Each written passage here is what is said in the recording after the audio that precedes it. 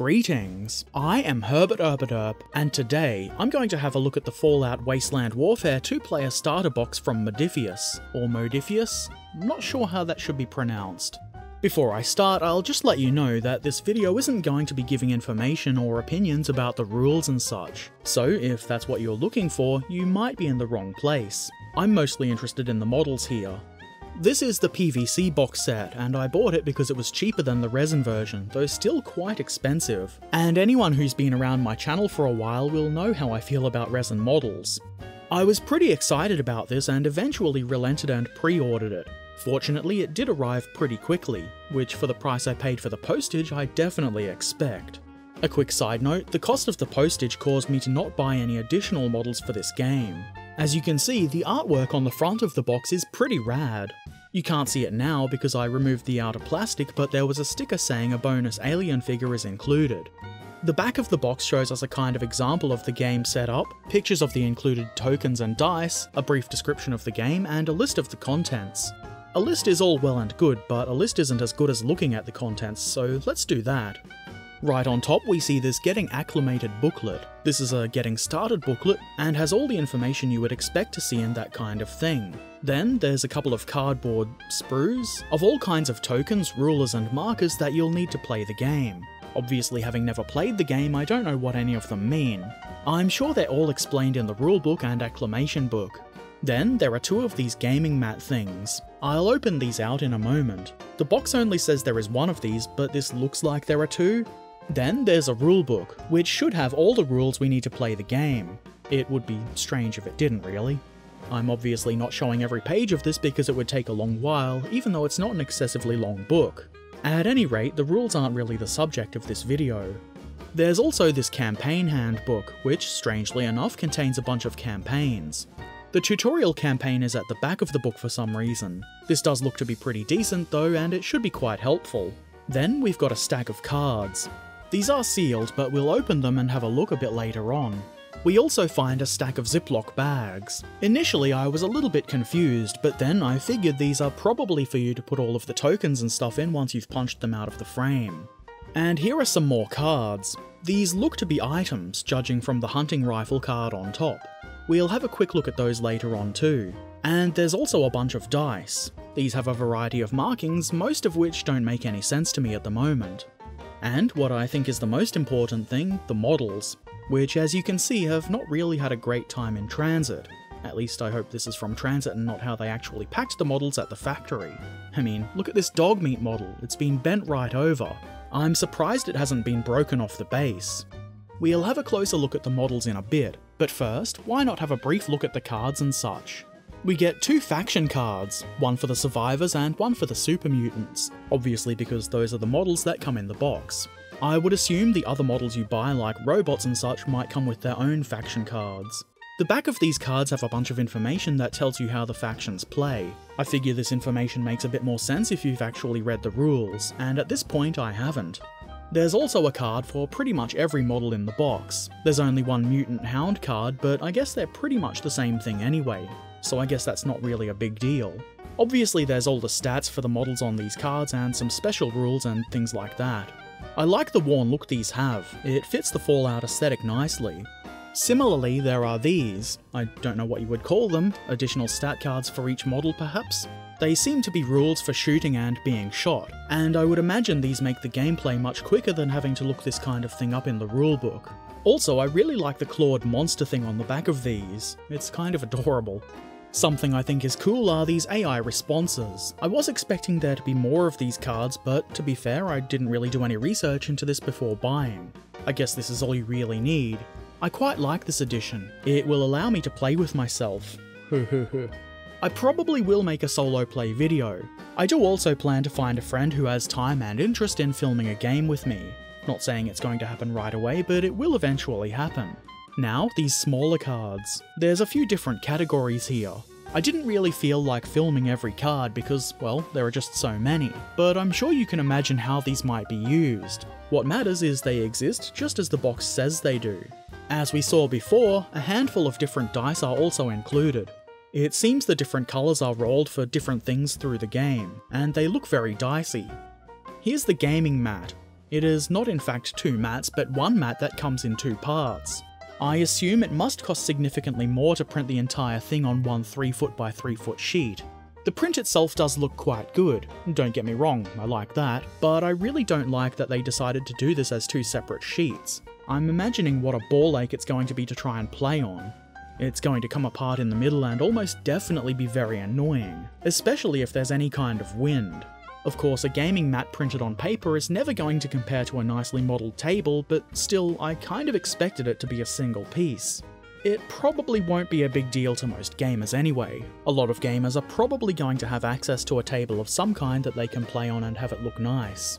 Now, let's have a look at the models. That is the main reason I bought this box. I mean, I do want to play the game, but I do also really like cool models. I do have to admit that I'm a little bit disappointed by these models, especially after looking at the images on the Modiphius website, which look super crisp and well detailed. These are, well, they don't quite live up to that. They're not bad models, they're just not quite what I was expecting. The detailing here seems to be a bit softer, much less crisp. That's not my biggest issue though. As you can see here, the bases don't quite sit flat, resulting in this comical rocking. Comical or annoying, either way. It's not a huge complaint, but it is a complaint. I definitely expected better. I think my biggest issue though is these models seem to have been assembled by somebody who doesn't give a shit. The gaps on some of them are quite bad. The Deathclaw isn't too bad, you could easily fill those gaps even though you shouldn't have to, but this figure, who is ostensibly the main character, has really bad arm gaps. Not to mention the bent gun. It looks like there's a blob of some kind of glue or putty or something in there, I don't know, but the gap is huge and looks really bad, and is unlikely to even look right if you use putty to fill it. This is obviously really disappointing. My assumption is that whoever put these together isn't paid enough to care. This other figure suffers from the same problem. I think they may as well have saved the money they paid whoever put these together and just left them as a kit you have to build yourself. I'm pretty sure I could put these together much better, and I do enjoy building kits. It would also make removing the mold lines easier. Fortunately, not all of the models have these horrendous gaps, and it does seem to mostly be an issue with the human figures. The super mutants were a little bit better. Something all of the models suffer from to some degree is mold lines. These should have been removed at the factory, especially for the price I paid, a bit more than $100. I definitely expect better. I will remove the mold lines, but I shouldn't have to. Again, this is where it would be preferable to have a multi-part kit instead of the pre-assembled figures. Removing mold lines from these assembled figures is going to be more of a pain than if they were unassembled. Let's have a slightly closer look at these models individually. First, the mutant hounds. These aren't too bad actually, probably some of the better mouldings in this box, though they do still have some obvious mold lines. Not as bad as some of the other models though. The detailing is mostly rounded and curved bits, so the softer detailing isn't too noticeable here, unlike square straight edges where you can tell that the moulding isn't as sharp. The bases aren't perfectly flat, but they're not as bad as some of the other models either. It shouldn't be too hard to clean up, and they'll probably paint up into some nice looking mutant doggos. This super mutant is one of the better looking models in the box. His face could be sharper and more detailed, but as far as the gaps and mold lines and things go, he's pretty good. He's definitely going to need a bit of work before painting of course, and the base is pretty wonky, but he's not all that bad. I'd be happier if the rest of the models were more like this guy. He's got a lot of interesting armor and bits that will probably make him quite fun to paint. Another super mutant. This one has much worse mold lines, though there doesn't seem to be much in the way of gaps. Maybe this one was molded as a single piece. It will take significant effort to clean those mold lines up though, which is annoying. I do, however, really like the pose. It's got a lot of action to it. I think this could also be really fun and interesting to paint, so there are definitely positives, though like the previous model, and all of them really, the detail could be a bit sharper. This super mutant is much like the previous one. The mold lines are quite bad, no inappropriate gaps though, and the pose is pretty cool. He looks like he means business. He even has a couple of skulls as decorations. That's how you can tell that he's a badass. But the detail is a bit soft, especially around the head and on the guns. It also looks a bit like he's been bent forwards. I don't think he's quite meant to be leaning like that. Surely that's fixable with some bending though. The alien. This guy isn't too bad at all. In fact, I rather like him. He does have some mold lines, and he shouldn't, but I think I've already complained about that enough. I wasn't expecting this model to come in the starter set. I actually like this figure more than the Nuka Girl that was available as a pre-order bonus. I was almost tempted to spend the £120 needed to get that, but with the shipping it would have been well over 300 Australian dollars, and now I'm pretty glad that I didn't go for that, if I'm honest. Moving on, here's the Sole Survivor. The obvious complaint here is the huge gap in the shoulders. This passed QA, if they have QA. Also, the gun is bent. The figure isn't that bad otherwise. The gun and face are a little bit less detailed than I think they should be, but the mould lines on the figure don't seem to be too bad. The piping or fluting or whatever it's called on the suit does look a little bit like mould lines, but it's not, so don't shave them off. I'm debating whether or not I should cut the arms off this model and refit them so they look a bit better. That's more work than I think I should have to do on pre-assembled figures, but it might be worth it. Here's the power armor figure. This is for the most part pretty cool. I do like me some power armor. The mould lines are quite prominent though, so that's going to take a bit of work, and it would be much easier if he was in pieces. I'm almost certainly going to be unable to fix some of those mould lines due to being unable to access them. And that gun. This is probably the worst gun in the entire box, and I don't think there's really anything I can do about it either. It really detracts from the model, though I do think this guy should be pretty easy to paint up and look fairly decent. Not amazing, but decent. This settler is pretty simple looking. There's not a lot of armor or equipment or anything like that. Not that that's a bad thing. I also like the head wrap thingy, that might be interesting to paint. Unfortunately, it does suffer from the big gap and rather bad mould lines, though I do think this one shouldn't be too hard to clean up. It does look as though the figure is slightly bent forwards, though I might be imagining that. It could be caused by the uneven base too. And here's Dogmeat, still leaning over quite a bit. Poor doggo seems to have been tossed around quite a bit during transit and has been bent, obviously, if you didn't see that before. This won't be too hard to fix, and I do think it actually looks kind of funny that way. I didn't fix it before filming because I couldn't find my super glue, and this is a more accurate look at how the model came anyway. The mould lines are fairly minor on this figure and there are no gaps because it's just one piece. The detailing on Dogmeat is a little bit soft, like most of the other models, but he's still a good doggo and I quite like him.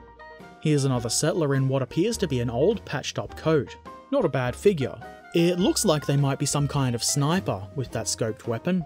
Of course, the mould lines are there. Not the worst, but quite obvious anyway. And even more obvious is the huge gap in the right shoulder. Those gaps are really quite frustrating. Again, I might end up cutting the arm off and reattaching it myself. And then there's this guy who looks a bit more like a raider than a survivor, but whatever. This guy is pretty simple, but interesting enough. The mould lines are there of course and quite prominently, but at least there aren't any gaps. He's not quite as crisp as I would like, but having looked at the other models, that's not a surprise. I may be imagining things again, but he also kind of has a lean to him, though clearly not as much as Dogmeat. And the final model in the box is this Deathclaw, which is actually pretty cool and apparently this doesn't come in the resin set for whatever reason. The Deathclaw does have quite a few gaps around the place, though they are a little bit better than on the human figures. I think filling these gaps in should be fine and I don't think I'll have to remove them and reseat them before applying putty. The mould lines are there, but not too bad really. The base is, as I showed before, fairly warped, so this thing will probably rock and maybe fall over anytime you bump the table, but I guess it could be worse. The detail, again, is a little bit soft, but I do think it's one of the better looking models in this box. Such a friendly Deathclaw, just wants hugs. Okay, so that's all the models. I know it might seem like I'm being a little bit harsh on these, but I also think I'm being fair, and I do like most of the models even if it doesn't seem that way. They're just not quite what I was expecting.